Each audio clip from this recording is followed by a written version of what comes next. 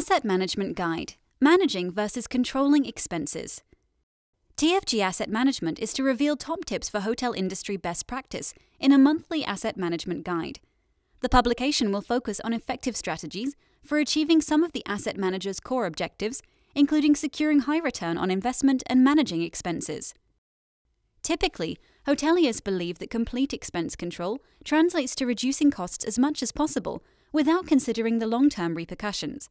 For example, salary reduction can certainly improve the bottom-line yield. However, in the long run, it impacts service levels and subsequently the profitability of the hotel.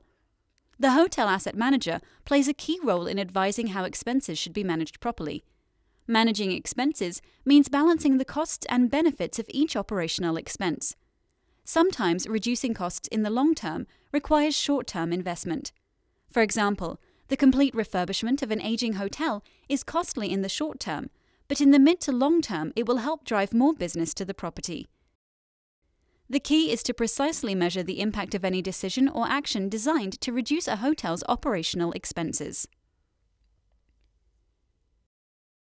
To learn more about asset management in Dubai, visit www.tfgassetmanagement.com.